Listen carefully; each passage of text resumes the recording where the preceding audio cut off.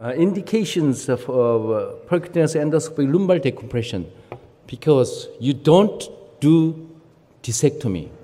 So I changed lumbar decompression. Open discectomy is a discectomy, laminectomy, but endoscopic surgery is minimal decompression. If you did open lumbar discectomy for your wife, you may remove too much of nucleus pulposus. You may make massive defect in annulus tuberosus. So your family or your patient can confront the risk of spinal instability, and 70% of patients who underwent open discectomy suffered from chronic back pain more than 10 years. Open discectomy related retraction nerve injury too. It may develop fusion surgery later. So this is open discectomy. The whole discectomy was done, and the huge annular defect developed. This height was collapsed. But endoscopic surgery is a minimax procedure. You do only minimal intervention, but effect is maximal, better than open surgery, because you don't dissect muscle, you don't remove facet, you don't retract nerve. It's a targeted pathology lesion only could be removed. Indication of PLD for beginner was just contained disc herniation. Everybody knew nucleotome and the intradiscal decompression. Indication was just more leg pain than back pain. We can extend the indication of endoscopic surgery because endoscopy is very advanced now, high resolution working channel scope, so you can see better than your naked eye. You can see very clearly all the surrounding anatomic structures. And the side-firing hormonal ledge is very safe and delicate. The depth is only 0.5 millimeter. And it's very safe only under irrigation. That's why you need irrigation. But irrigation pressure could be reduced when your patient complains neck pain. You just ask again and again, do you feel neck pain? But mostly, 99% of patients never experience the neck pain because of the intracranial high pressure. Side-firing hormonal ledge is very important to ablate the thickened ligament problem in foramen and osteophyte to treat spinal stenosis. And we develop endoscopic drill punch, endoscopic punch, and most important thing is you got now bleeding control, no bleeding anymore, because there are bipolar coagulate. It works in the saline solution. So now indication is expanded for experienced doctors. You can treat extruded, migrated, and cicatricial disc.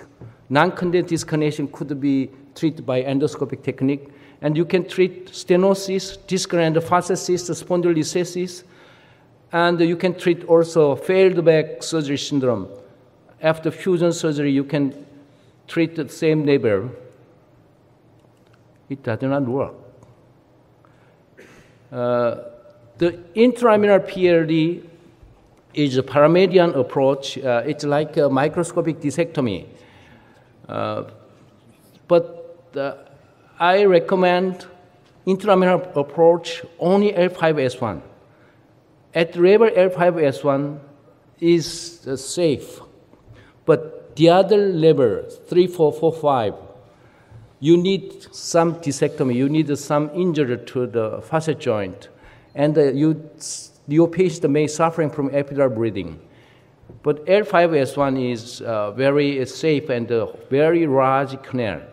And if your patient have high iliac crest and the sequestrated herniation and the recurrence and the cyst of vagina, you need the intraalveolar PLD. The patient in prone positions, you can put serially the cannula to the, so you can remove the fragment without injured annulus. So you can see the post-operative MR. This is just intraannular herniatomy. You never invade the intradiscal tissue. So this is not discectomy. We preserve totally the disc. Just to remove the fragment. That's a very important message to everybody. This ruptured big herniation disc can safely removed with preserve the whole structures. You don't need laminectomy. You can see whole structure is normal. So some other orthopedic surgeon who know only open discectomy with Rupe criticize this is not surgery. This is fraud because no cutting, no laminectomy. All the ligamental primary is the same. Just a spontaneous healing, but it was actual endoscopic surgery. So there are many patients with discal cyst. Discal cyst very safely remove this technique. And this patient is a politician. He has no time at all. He suddenly developed left leg weakness due to this huge mass. It's a facet cyst. This patient is a parliamentary leader, so he go back same day to the parliament because it's minimal invasive maximal effect surgery. This was reported to endoscopic spinal surgery. Indication of a transforaminal PLD is a protruded disc, extraforaminal disc. You can treat recurrent disc also, and migrated disc herniation. And the new developing is you can treat back pain only, this technique. If your patient have back pain, don't do open discectomy, do endoscopic treatment. Then back pain improve. Because it's intraannular shift subligamentous approach. So your angle is intraannulus, not intradiscal. So it can treat the free nerve ending. It can kill the pain fiber. So no more back pain after surgery. Also, this laser can release annular ankylosis. So side-firing laser is very good apparatus. You can see just treat this herniated mass, huge central herniation. Immediate post-op, you can see it's intraannular, subligamentous approach. It's not intradiscal approach. It never goes inside. 18 months later, this young boy, 23-year-old man, is a completely normal person. No back pain, so he can do any kind of heavy sports. So we can make people with back pain and leg pain to be normal, active person. Don't use open surgery anymore. And we can treat recurrent disc herniation. And this is a discal cyst. This is discal cyst, also transforaminal PLD.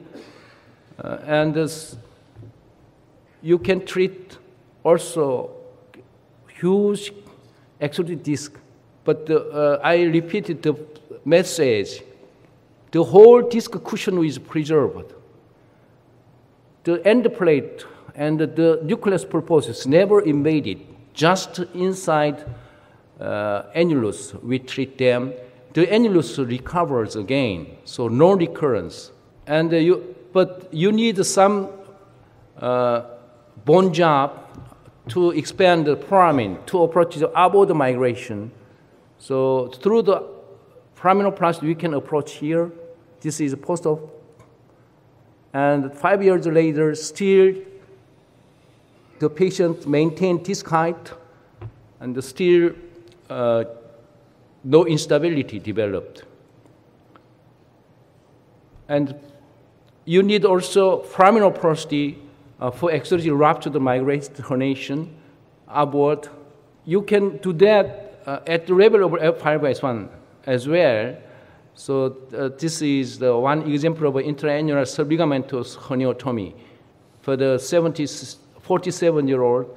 But if your patient have a downward migration, sometimes you need contralateral approach. You can approach contralaterally to there. And this downward fragment in the foramen, so helplessly we did contralateral approach. We reported transforaminal approach, endoscopic spinal surgery. Indications of a foraminal PLD is foraminal disc herniation, foraminal stenosis, lateral recess stenosis, and many patients with the pelvic surgery syndrome. After PLIP, you can treat this patient with a foraminal PLD. For example, this patient did open surgery, but there is a foraminal stenosis, and the lateral recess stenosis is a pelvic surgery syndrome. You can treat this patient.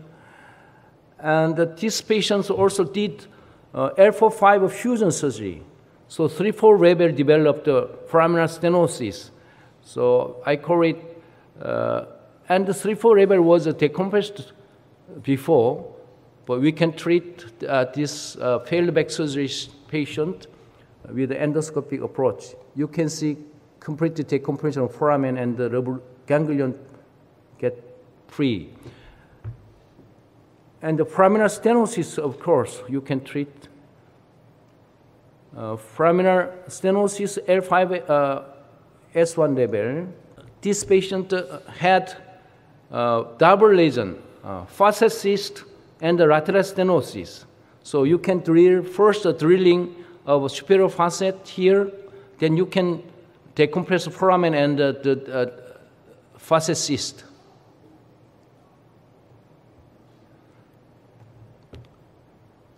Lateral recess spinal stenosis can be treated.